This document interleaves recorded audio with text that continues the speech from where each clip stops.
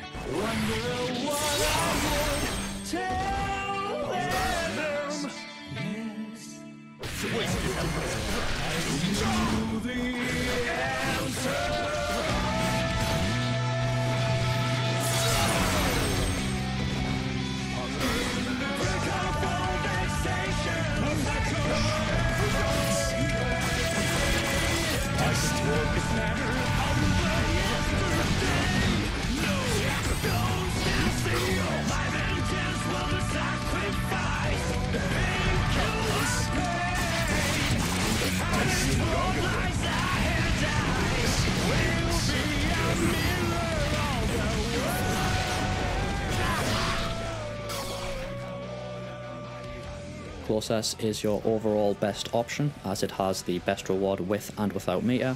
It has the best scaling options, making it more consistent and allowing you to get out of the corner when you don't have meter. But the big negative of Close is that it requires good reactions, since it has the longest startup of any of the other options. So you don't need to be looking for Fukyo, but you need to be able to react to the Fukyo fast enough to get it. You can also burst bait with it, which is very good, because Nagoriyuki players do like to burst when you hit them out of their forward Fukyo. The only other option that can do this is 5k. Snip Snip Snip or the command grab is your second best option, since it leads into good damage, it leads into a safe jump, it leads into left right mix, it leads into strike throw mix. Because it's a throw, it can't be burst, so burst is completely out of the window when you do it. Leads into good set play. Overall, very strong option. It's also a 6-frame startup, so it's faster than the Close, so it's easier to use on reaction. 5k and 2k are your third best options. I've listed both of them because they are both really good, although the 5k is slightly better than the 2k in my opinion. These options are both easier than the throw and the Close because they are both fast, and they both have better range than Snip Snip Snip, so even though they are 1 frame slower in terms of startup than Snip Snip Snip at 7 frames, because of the increased range, they are more likely to hit, where sometimes depending on the spacing you might whiff command grab. They both lead into decent reward, although the Close has much better reward and Snip or the command grab has better potential reward than the 5k and the 2k. The reason the 5k is, in my opinion, slightly better than the 2k is because, like the Close, you can burst bait with it. You can't do that with the 2k, so it is slightly better. And last but definitely not least, as these three options are still very, very good, is Throw, 5p and 2p in that order. Throw is good because, like command grab, it can't be burst, so you just get it, don't have to worry about the burst. You can side switch with it, so you can put your opponent in the corner, and if they do then decide to burst, it's okay because you're not getting burst into the corner. Throw is also a 2-frame startup, so if you react slowly to the Fukyo, this is a very, very good option because even with slow reaction speed, you should still be able to get this consistently. 5p is your second fastest option, and it is slightly worse than Throw, but it is still good. You get decent galling options from it, since you can hit confirm 5p into 6p into item toss. Depending on the item, the situation might be in your favour or not, but it's still good just to get them off you. 2p is last because it is slower than 5p and it is slower than Throw. It has the increased range, but that's not really much of a factor in my opinion. Depending on how far away they are when you hit them with the 2p, you might not be able to get the 6p, so in that sense it's not good, especially considering that 2p on hit is 0, so basically it resets neutral, meaning neither you nor the Nagoriyuki are at advantage, which is bad. Well, it's not bad, but you should always try to get an advantage in any situation you're in, just to stack the odds in your favour that you will come out on top and not your opponent. This is why 2p, in my opinion, is the weakest option. But since you'll be crouch blocking in the corner, it is a very easy, quick and reliable option to do. It's just the situation after the 2p, even if you connect with the 2p, isn't good unless you are close enough to get a 6p. If you're not close enough to get a 6p and you gatling into it, you leave yourself open to being whiff punished, so that is why it is the weakest option, but it is still good if all the other options aren't easy for you to do. But with that being said, that will bring this video to an end. I hope you liked the video, I hoped it was informative and you learned something from it. If I've overlooked anything or missed anything out that you know about, grounded mashing options to beat Forward Fukyo, leave it in the comments, help other people out. I hope this video helped you out. Thanks for watching.